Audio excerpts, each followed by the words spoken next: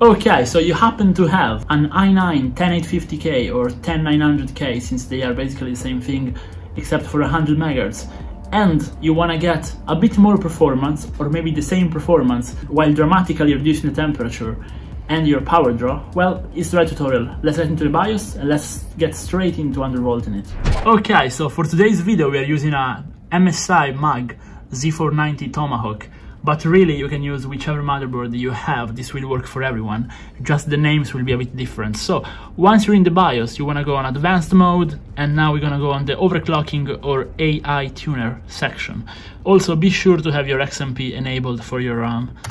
Now once we're here, we want to set our overclocking explore mode to expert, and at this point we want to go on advanced CPU configuration. So the first step of our tutorial is going to be to completely unlock all the power limits. So if you go down here, you will see long duration power limit and then long duration maintained and all those things, and you basically want to hit all 9s on everyone as to just fully unlock it. And here you want to go all the way down, so in this case to 128 to fully unlock it. So just set the maximum everywhere, as you can see. Nice. And now we go back to the initial place, right here. We keep going down. If you have a cooler tuning, set it to your appropriate cooler. I have a water cooler, so I'm setting it to water cooler. Now we go all the way down, all the way down, all the way down, okay.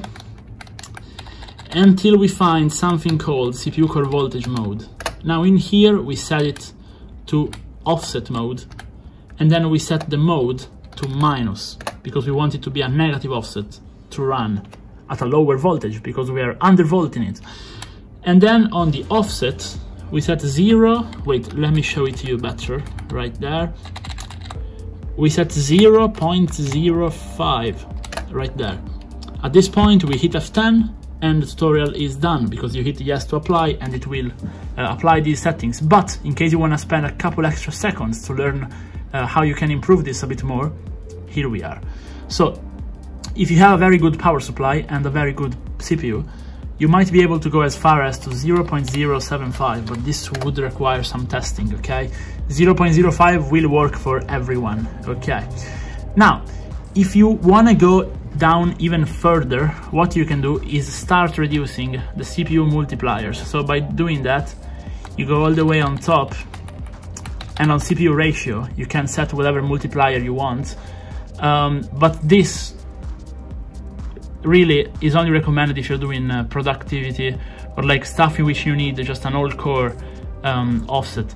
So in general, just copy these, and if you apply a CPU ratio which is good for gaming and but it's not fine for productivity, you can just give it a bit of an offset on AVX, like a -1 or -2.